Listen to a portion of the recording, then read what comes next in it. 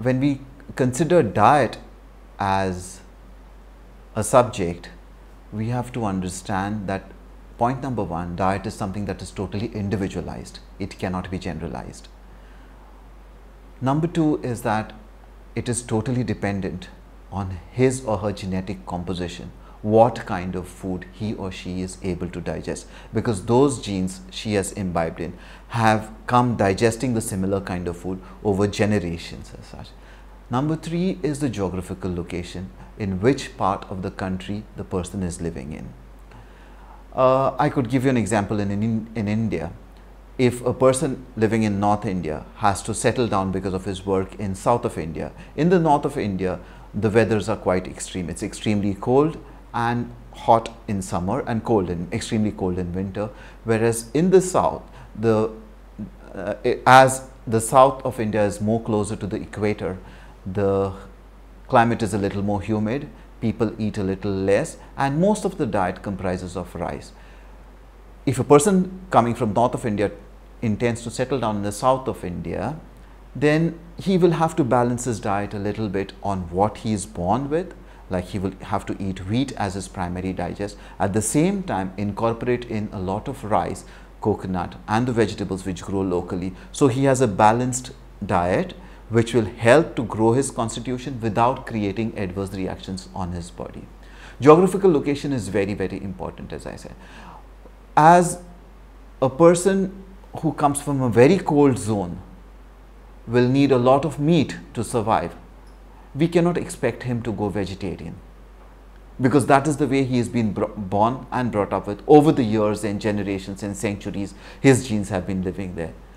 Similarly, a person who's grown on vegetarian diet all the while, you cannot all of a sudden ask him to increase the quantum of proteins in his body and say you need protein, so eat a lot of meat, or proteins which would be in the form of dals or the others, lentils and cereals.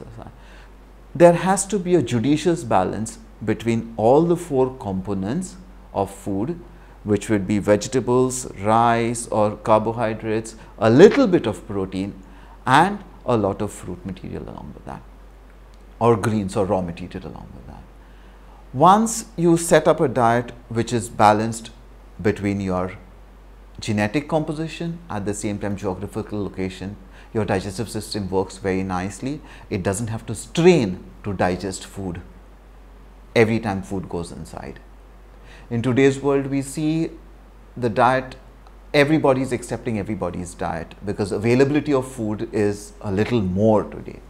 So everywhere around you will have restaurants which sell foods from different parts of the world.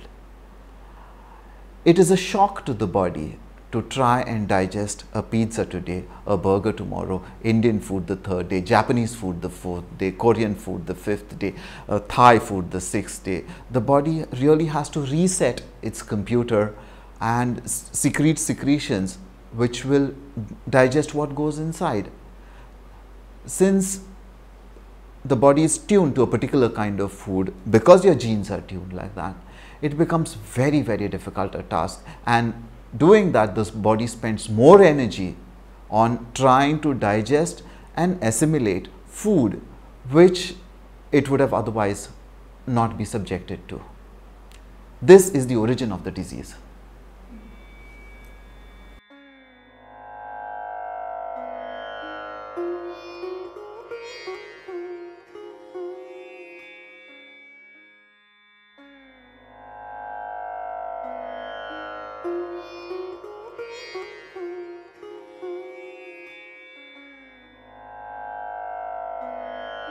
Thank you. Thank you.